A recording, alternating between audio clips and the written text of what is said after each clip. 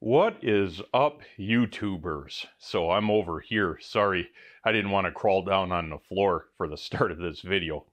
But this is part 2 of the Miller Dial Art 250 video, where I spent a bunch of money on this thing when I really don't need it and probably shouldn't have. So it's definitely shit I shouldn't have bought. But hey, I did. We learned how to refurbish or at least inspect a simple welder. That's all in the previous video. In this video, we're actually going to power this up, pray that it doesn't blow up, and weld with it.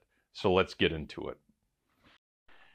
So in the previous video, I inspected the welder fully and fixed a bunch of issues, and definite serious issues, and I think it's going to be all right. Time will tell on that when I power it up. But I got to looking at the stinger this came with, and well, it's a little bit worse for wear in case you can't tell. I always found it fascinating how somehow, because this welder came out of a high school or something years ago, I guess, but how people managed to like melt the jaws on these things. Now this damage might have just came from falling and being ran over by a truck, but that clearly got melted from use. So I don't know, maybe the kids in high school burn the rods down until they're all the way in the jaw, and that's why. I always thought that was funny. But I picked up my favorite El Cheapo Berger, whatever it is, Harbor Freight Special. Got it 12 bucks, I think, with a coupon, maybe even less than that. But this is my go-to put on everything. It works good. I like the way it feels in the hand. It's readily available, and even better yet, cheap. So I'm going to swap that out here so it's a little bit safer and I don't accidentally become part of the welding circuit. And then I will get my generator fired up and we'll power this beast up. So as you can hear, I got the generator fired up. I have not flipped the switch on this, so if this thing lets loose, you'll be the second to know, I guess, right after I realize it did. Now, my generator only has capability of about 30 to 35 amps of output. This thing can draw upwards of 90 amps maxed out. Now, to help prevent the inrush from being any higher than it has to be, I have it on first gear, so 35 to 155 amps, where it appears to be using the smaller of the two transformers, which is good. So that should help the inrush a little bit. And then I am going to set the amperage, I don't know, to 50 amps. Not that it really is going to make a difference, but we'll see what happens. So let me power it up and see if it trips the breaker immediately or blows up.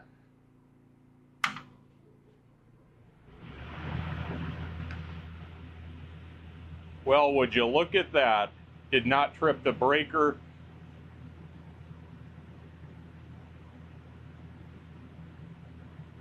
All right, let's put it at welding amperage, 120 amps. So I got a piece of scrap right here. Got the machine set for 120 amps. We're gonna run a 7018 pass and see what it looks like.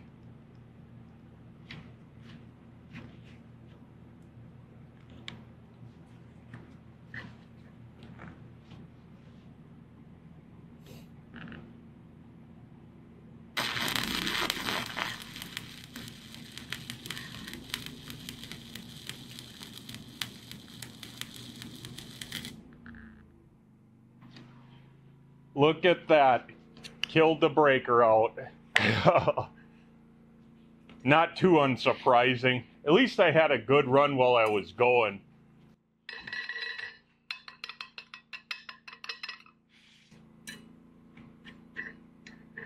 That about figures.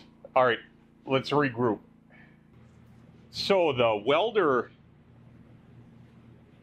is so inefficient and the power factor is so poor that despite not really consuming that much wattage in order to stick weld with at 120 amps, it tripped the generator's breaker at 120 amps. Now, the Rogue 200 I have, I could output 200 amps on this generator, no problem. So that goes to show how much it matters what welder you're using on a generator.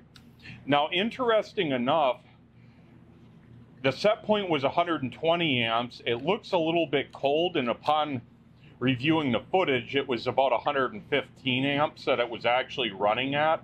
So not too surprising, a little bit cold on 1/4" plate. So in order to do a test weld, what I'm going to do now is I drop down to 332 7018. We're going to run that at 90 amps. Hopefully the machine doesn't trip the breaker on a generator at 90 amps.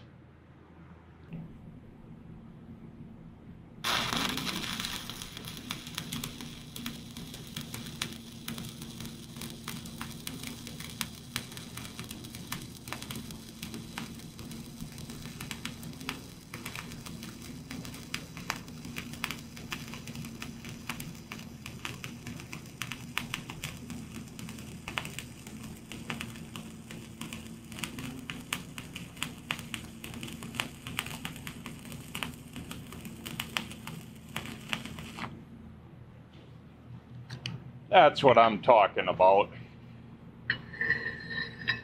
Boy, that is a smooth arc. It's been a long time since I've ran on a Dial Arc 250. I've almost always ran the Ideal Arc 250, the big machines, or a Lincoln like Precision TIG or whatever it's called, 275, 375. Those are the big machines I stick welded with. Man, that's a sweet running machine. Let's clean that up and take a look at it. So I found it kind of funny. I put it a bit over 95 amps, and then of course the output, had I left it at 90, would have been dead on. That's just the nature of these welders. They're plus or minus 5-10 amps on a set point. The Ideal Arc 250 Lincolns are even worse, because those you're really guessing what the set point is, but it welds great. Unfortunately, as we learned, the power consumption of it is astronomically high, and a lot of that has to do with the fact that it does not have power factor correction capacitors in it. This model was available, the one that I have was available with that as an option, but this machine doesn't have it. So the downside to that is that it's going to end up loading the power wire with a lot of amperage due to poor power factor, and essentially it's going to end up tripping the breaker despite actually not consuming that much power. And that's just the nature of them, which is why if you're running on a generator and you're attempting to use a purely transformer-based machine, you are going to be in a world of hurt to try and get any output. I mean, I'm running on a 7600 running watt generator, 9500 starting watt, and it couldn't even handle 120 amp output on the machine. The most you'd probably get is about 100 amps, which is what I got. So you'd be able to run a 332 on it, 7018. You'd also be able to run a 332 6010, but there'd be no hope of running a 1/8 inch 6010 because the voltage is simply too high. But yeah, it's real smooth, crispy running. I like the way it runs. I mean, these old machines like this, there's really nothing wrong with them other than the fact that they're so power hungry that you really have to have a pretty big service to it, 50 amp minimum, which is kind of going to be interesting for me because I'm on more limited generator power, but I have a solution to that pretty soon. Hopefully I don't know, I'm working on trying to find a commercial building to take over and run a shop, and it's, I don't know, it's gonna hopefully start picking up soon. There just isn't anything available around me for sale within an hour that meets my needs, so we'll see where that goes.